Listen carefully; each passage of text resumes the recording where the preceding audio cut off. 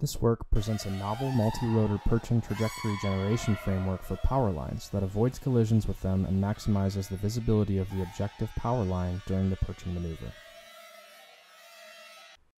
To enable continuous inspection of power lines without human intervention, multi-rotor robots must be able to perch on the power lines to recharge their batteries during flight. This can usually be done by simply approaching the lines from above, but there are many times where it may not be possible. Quadrotors with agile perching capabilities should be able to perch on the lines in many different angles and use the best choice for each situation. These agile trajectories are computed with a nonlinear optimization problem that includes an efficient formulation of the powerline collision avoidance and also of the visibility of the objective powerline. The resulting cost function and constraints take the quadrotor to a desired perching pose at a zero or specific velocity while avoiding collisions with the power lines and maximizing the visibility of the objective line during the maneuver. The problem can be solved on board the quadrotor in a matter of seconds before the trajectory begins. The same optimization can be used to compute a recovery trajectory that takes the robot to a safe state in the event that the perching is not performed successfully. To efficiently represent the perching problem, we model the power lines as sets of segments and the quadrotor as an ellipsoid volume. This way, the distance between a quadrotor and a segment can be modeled in a closed form.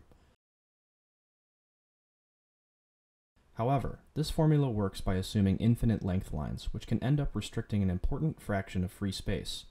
To solve this, we add an additional term so the collision with the segment is only modeled in its surrounding area. In addition to collision avoidance, we are interested in keeping the objective power line segment in sight during the perching maneuver. This is useful whenever the robot needs a visual feedback of the line to perform control or state estimation.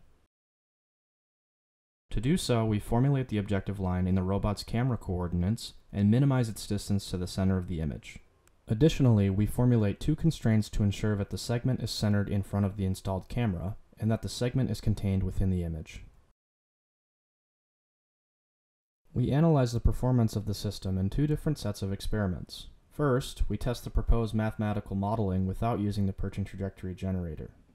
The modeling is tested inside an onboard nonlinear model predictive controller that is used to perform inspection flights near a set of power lines.